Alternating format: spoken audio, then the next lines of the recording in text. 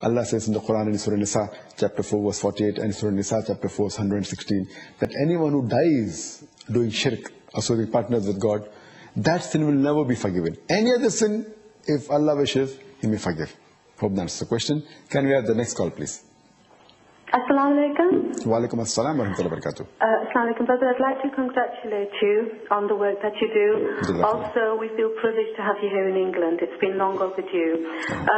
Brother, I'm in a bit of a dilemma. My husband is following Sufism, and I'm sure there are things that are good, good practices in Sufism. But unfortunately, the type that my husband is following is having an immensely detrimental effect on our marriage. I would just like to know if you can tell me how I could possibly tackle this situation. As you rightly said, there are different types of Sufism, and the type which is really deviated from Islam is associating partners with Almighty God Allah subhanahu wa ta'ala.